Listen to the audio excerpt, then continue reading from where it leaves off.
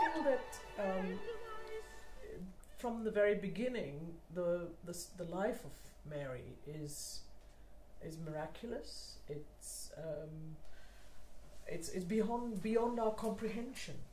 Some of the incidents in her life are mysterious, and I think the fact that she lives alongside Christ and she lives beyond the life of Christ, she suffers with him and she suffers after him, after he has risen, and then she's taken up to heaven.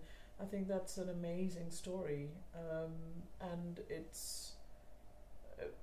sort of lends itself. That's why I feel it's a drama, because it is a very powerful story, and any operatic or dramatic piece would explore the emotions and the suffering and also the jubilation, which I think Howard has succeeded in doing in this piece.